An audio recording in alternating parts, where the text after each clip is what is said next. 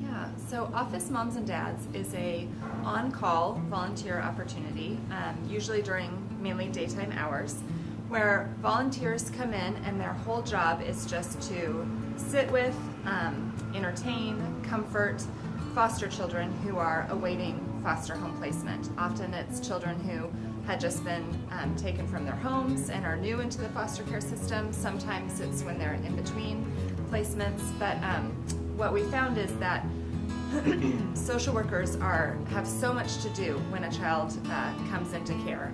They have so many reports to file and things to get ready for court that they don't have time necessarily to really entertain a child all day long who's waiting in the office for placement. So Office Moms and Dads was kind of a great solution. Volunteers can come in and like I said, their whole job is just to focus on this child, to give this child attention.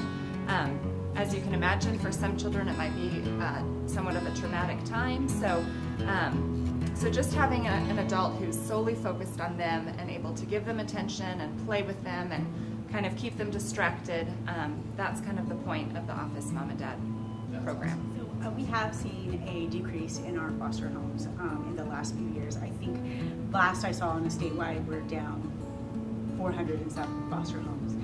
That's very impactful. We have different programs that do different things, but before we were able to get a foster home relatively quickly so that our children wouldn't sit in our offices for very long, and that's not the case right now. So I think it's a stepping stone if you want to just look into foster care. If not, and this is all that you ever want to do, that is amazing too, because it's such a benefit to us. I think if we leave it up just to the one social worker that has to care for the children and do all of their work in addition, things are going to get dropped, and that's when we find that we're not as successful as we want to be. And so by partnering together with the community that has a passion for this too has been an enormous success for us. I think that every office would like to set something up, again, because we all struggle with the same thing. We have our children in our office, and again, none of them are daycares. None of them are set up to have multiple children in their office and entertained for the period of time that they're here.